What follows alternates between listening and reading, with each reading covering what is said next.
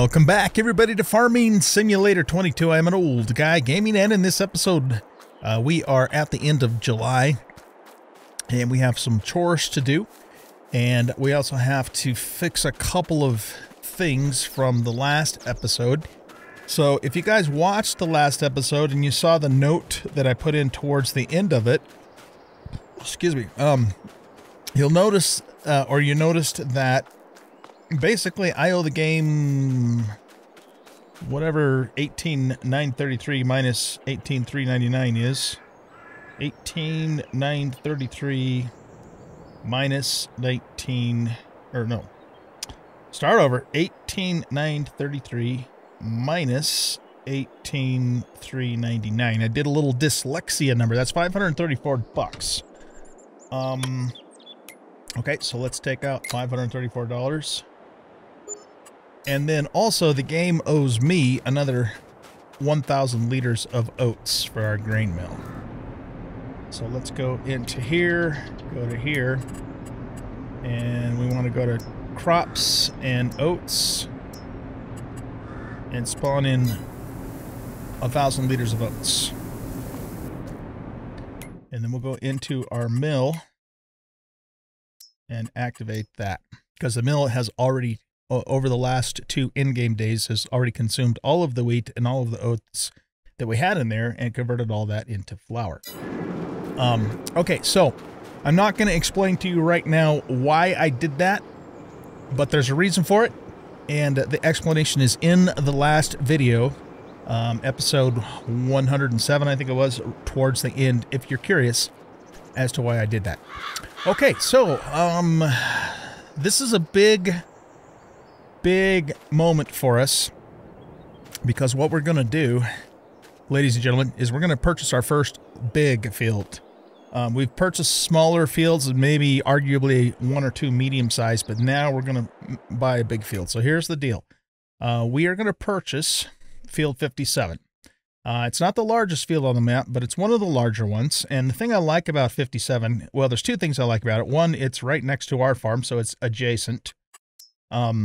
And 2, if you look at this, there's a lot of extra land here that we can convert into field. So 57 is bigger than it looks if you take that into account. And the other reason why we're doing 57 specifically is because it has a crop of sorghum on it, which we can then harvest for flour for our grain mill.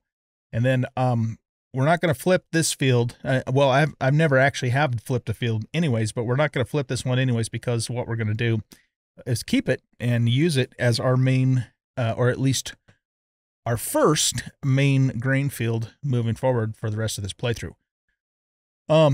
Interestingly enough, field 31 and 73 all of a sudden had the oats reappear on them after the weirdness that happened with the contracts in the last couple of episodes.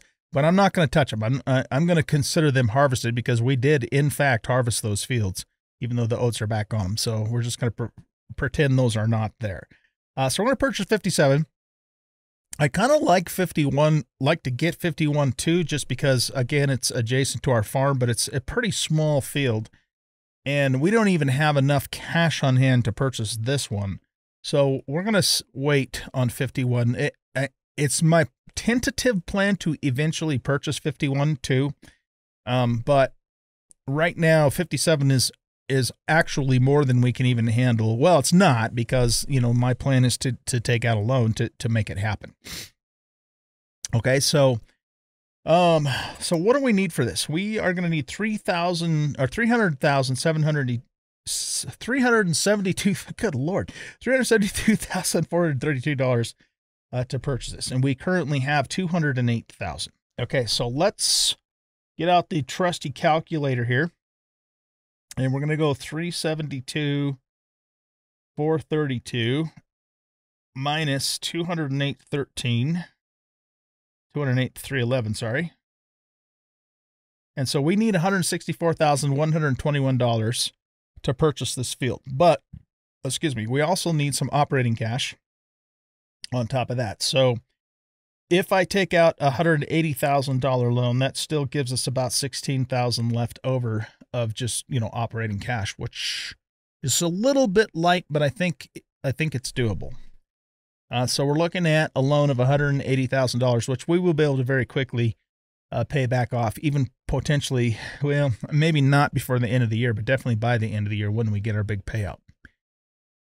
Okay, so just trying to make sure that's exactly what we want to do, and I'm pretty sure that it is. And we got to purchase it this month, because if we wait till next month, it's possible that the computer farmer will harvest that field themselves when sorghum comes up for harvest, which is in August, I believe. Let's double check that.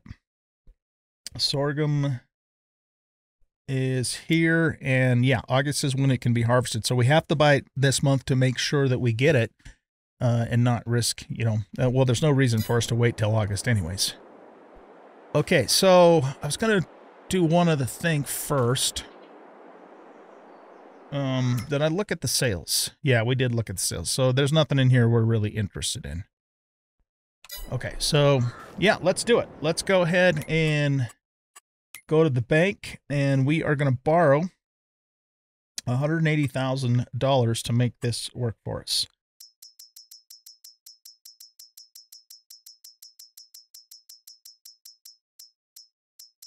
There we go. Yeah, okay. So it's done. It's a done deal. And now what we're going to do is go into here, and we are going to purchase Field 57. Man, that was expensive. But this is now ours, ladies and gentlemen. This is now ours. So we're gonna harvest the sorghum off of it next month, and then we're gonna have a few trees to clear along here, and we're gonna expand this field pretty much all the way to the border, you know, like we've done with almost all of our other fields. Maybe not all the way to the border, but pretty close to it. Okay, that's cool. So yeah, that's our first large field purchase of this series. And that's pretty neat that we own that now, and we will own it for the rest of this series. At least that's my plan. So that leaves us with $15,879 of operating cash, which I think we'll be okay with. This silage is now fermented. Yep.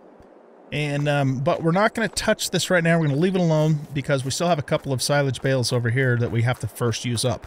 Also, all of this is now silage, and I need to get it loaded into our storage area. We have 2.2 million liters of straw, which is just amazing. So we got a big old barn load of straw. We didn't quite fill it up, but man, we came close. And then let's see, I think I got 21. I believe I got 21 bales of hay from the July contracts that I turned in on July 1st. So yeah, we beefed up our hay a little bit. We don't have a ton, but we certainly have plenty for our own needs. Maybe not really enough to sell any excess, but we certainly have enough for our own needs. Okay, so let's see here. We got to get some chores done. That's the first order of business. We're not going to do anything on our new field, of course, until next month, because we can't harvest it until next month. And I don't really want to mess with trying to expand the field until, you know, the main field's harvested. So we're just going to leave it alone for now. But let's hop in. Actually, let's go over here. And I still have some TMR in this wagon, so we'll dump the rest of this for the cows. But I probably don't have enough to completely feed them. So we'll do another mixture.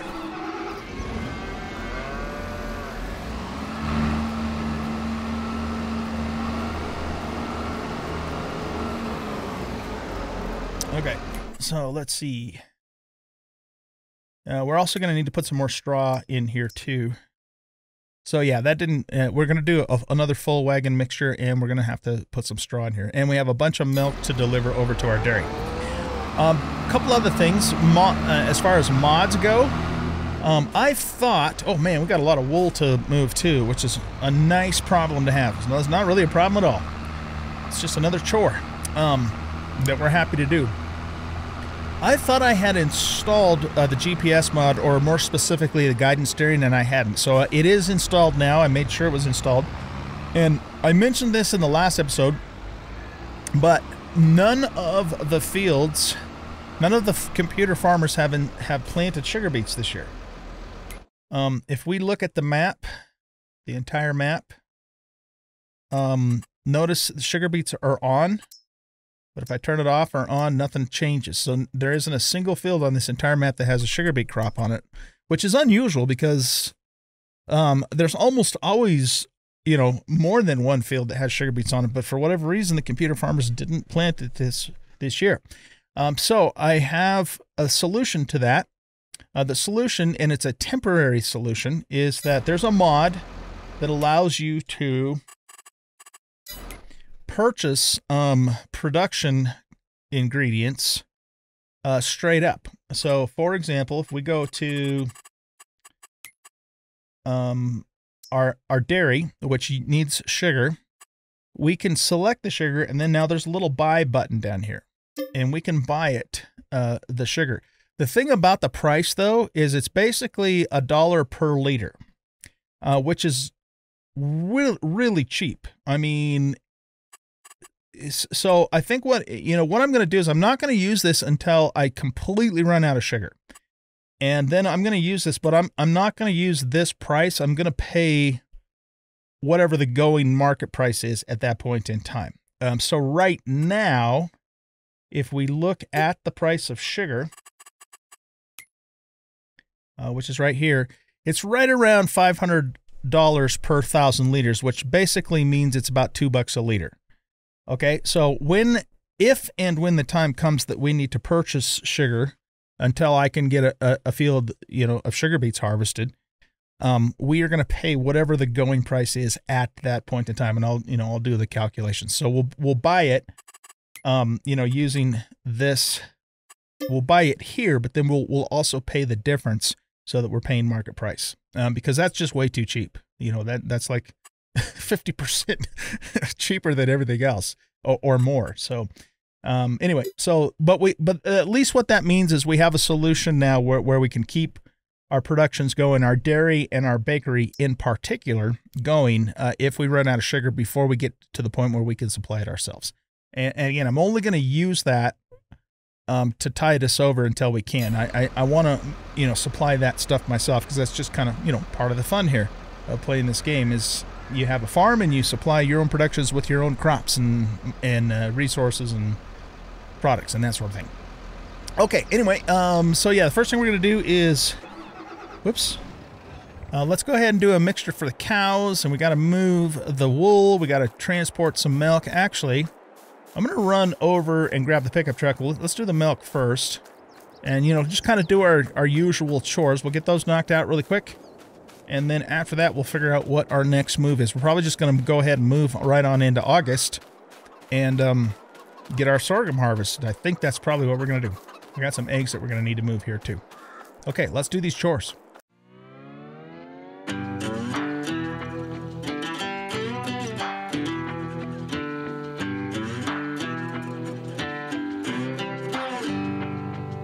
The further we move on from all those yesterdays, happiness gets nearer.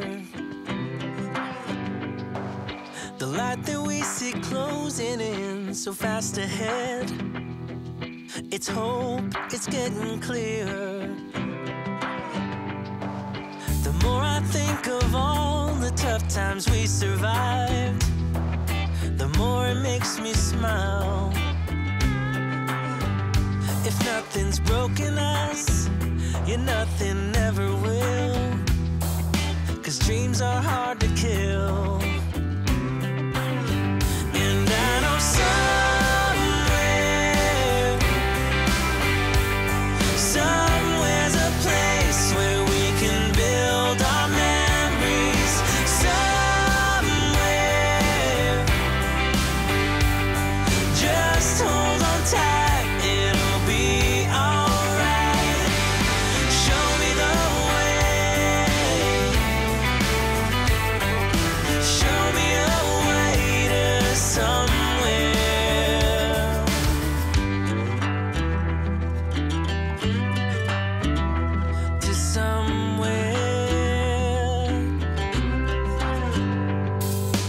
Nothing from the past can hurt us anymore.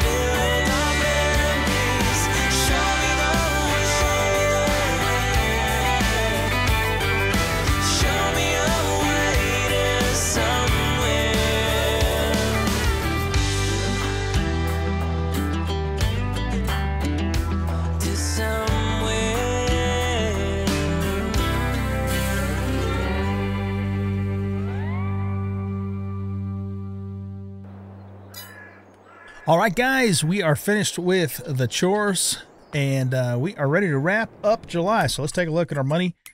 Things are going to be a little bit weird here in July just because of kind of the craziness that happened with the contracts. But let's see if we can get through it here. So we didn't purchase anything. Well, we didn't purchase any vehicles, I should say, in July. But we did, of course, make the huge purchase of Field 57. So that's where all that money went to. We spent $11,787 in repairs. Excuse me. We spent almost $11,000 in vehicle leasing costs. Almost half of that was the lease of that the big header that we used to do the grain fields, and then we're continuing to lease the fast baler and an extra roller, and I think that's covers that right there. $800 in property maintenance. We're actually in the positive again on production costs, which is interesting. And let's see, we sold $259 worth of bales, just a little bit of a bale from a contract. Finishing up, we spent $2,114 in fuel, $482 in water. It's interesting that the water is lower this month than it was from the previous months. So I wonder if it has something to do with the time of year, because it's always been $620. Well, you know, since March anyways. Oh, you know why? Because we're not actually at the end of the day on July. That's why. So that'll probably end up being $620. You know, at the end of July. We netted $30,729 from harvest income, except for that's not really accurate because we ended up giving back $18,933 of that money. And then I think the rest is from canola that we did sell. I think. Yeah, that's probably mostly correct. I'm not really sure. Like I said, this was a weird month. We had some weird stuff happen. We grossed $72,127 on contracts. We paid workers $12,266. Miscellaneous is $10,377. That's actually, yeah, that's we need to pay our pallet worker, and we need to pay for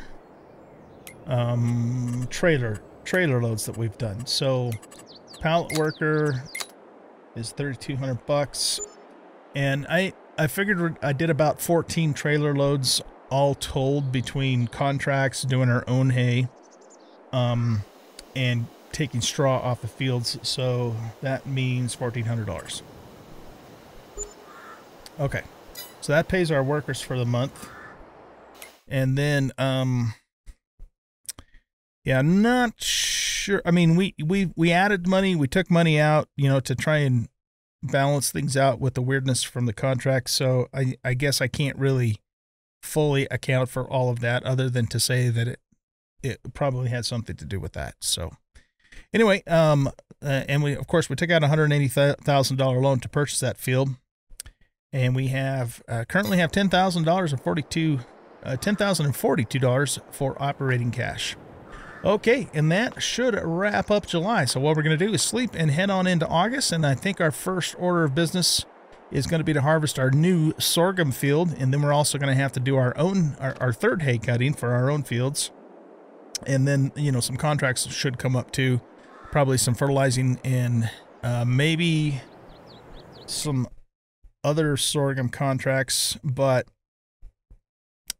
you know, there's only 4 additional sorghum fields, and they're all pretty small, so probably not going to be worth it to do that. So I don't think I'll take those, but I will certainly take fertilizing and cultivating contracts as usual, and then we'll go from there. Okay, so I will see you guys in August. Let's go to sleep.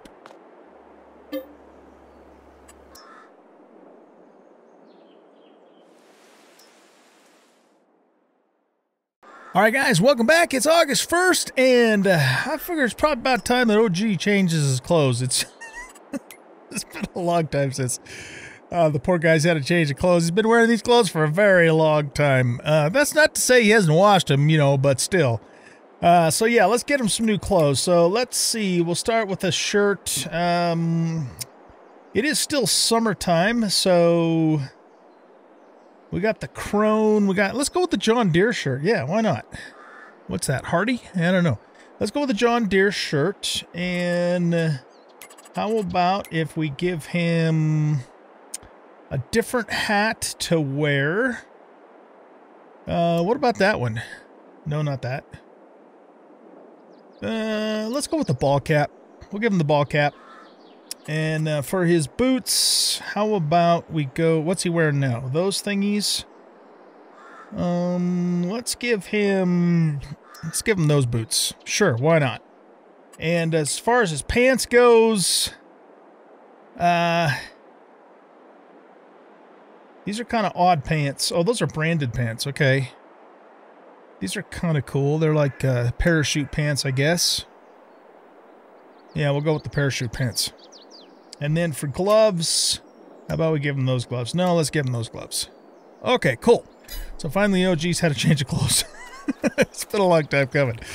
All right, you guys, I'm excited because today we get to harvest the sorghum on Field 57. The field that we purchased in the last month, in July there. And we're just going to use our own equipment for this. So, yeah, let's go get to it. I'm very excited to be able to do this. And then once we do get that harvested, we are going to expand the field a little bit more. So we'll head out and get a worker started in the combine, and then we'll come back and get the truck and one of our big trailers hooked up, get that all going. Because this is a sorghum field, we can't get straw off of it, but whatever we plant on there for the next season, which will probably be barley, you know, we'll be able to get straw at that point. That field out there, I think, has sorghum on it too, or at least it did. Looks like maybe it's been harvested at this point. No, actually it hasn't. But, I mean, we're going to have our hands full just, you know, harvesting this field. This is a pretty big field, and we have a pretty small combine. But you know, money is really tight at the moment. That's just a temporary situation.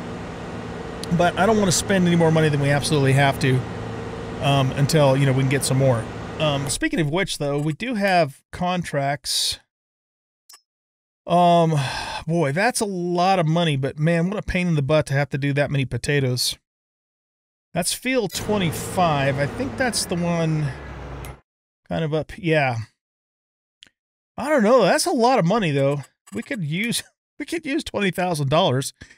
Everything's being run up the farmer's market. It looks like they're giving us that machine too. I don't think that has a huge header on it. I'll tell you what we're going to do. We're definitely not doing any plowing contracts. Okay, that's a fairly decent... Oh, that's the same field from last time. No, we're not doing those fields again because we've already done them. So 31 and 73 have already been done. You know, boy, we have to do our own hay too. No, do we? I don't think we have to do our own hay this month. No, we don't have to do that till next month. I think I'm actually going to take this. It's going to take me a while, but I'll get workers to help with it. Because, you know, that's going to boost our money back up because we really could actually use some money. So we're going to go ahead and borrow those items and do that contract. But we will do that, of course, later on.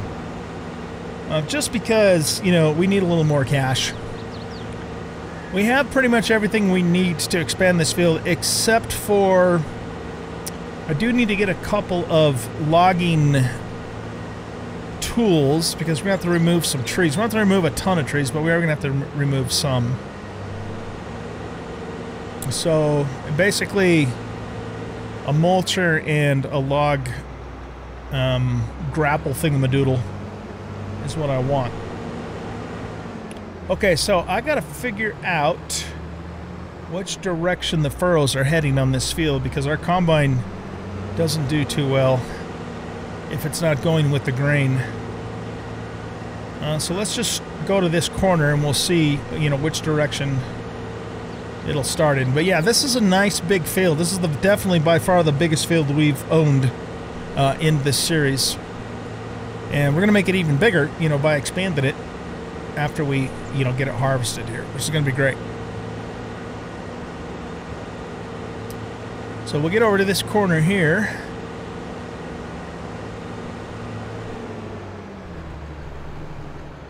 And I'm going to just start this direction and see if this is the right direction to go. If it isn't, we'll have to turn and go the other way.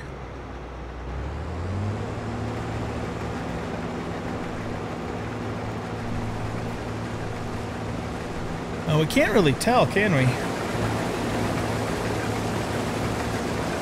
Yeah, it doesn't really show us furrows, but it seems like it can handle this okay. So it's not, you know, it's not swerving or doing anything weird, so I think we'll be okay going this direction. Very good. Okay, so let's get a worker going here, and then we're going to run back to the farm and get a trailer hooked up. And I think we'll use the man,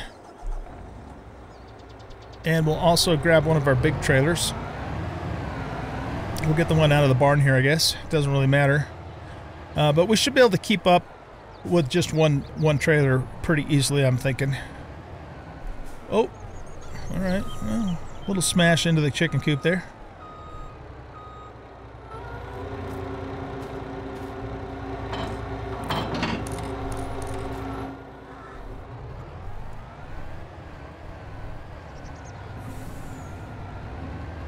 Oh, man. Okay, hold on. Now I'm like completely stuck. It's got the wheels off the ground. How funny is that? All right, here. A little bit of super strength assistance here, I guess. That was a little odd.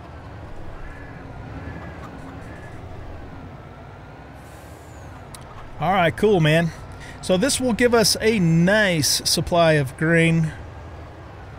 We will top the chickens off first before I put the rest in the grain mill. The grain mill is already done, you guys.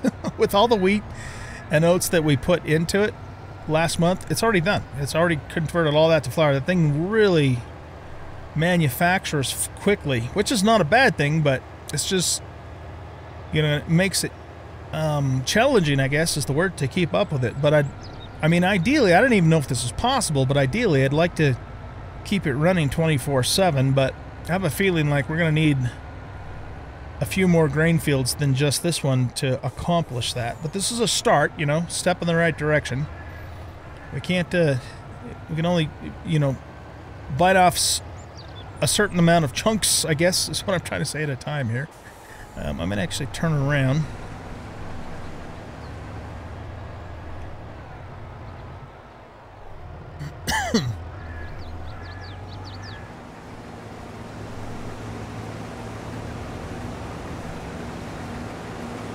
Okay. Look at that red sorghum. Very cool. I was going to actually look on Mod Hub too to see if I could find a mod that we could turn sorghum into straw, but I forgot to do it. It's kind of late at night. I've had, you know, had to go in the office today, and then I had some other stuff to do when I got home, so I'm just now getting to the second part of this episode today. I started everything you've seen up to this point. I recorded yesterday in real life.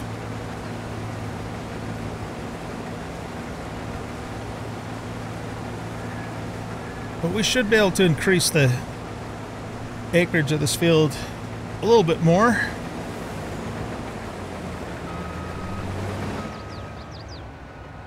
We'll be able to come a little bit closer to the train tracks. Not a lot closer, but a little bit closer.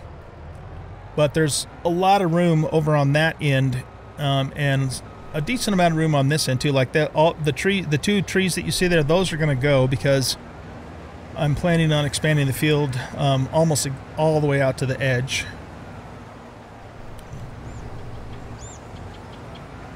just so we can, you know, get as much bang for our buck as possible.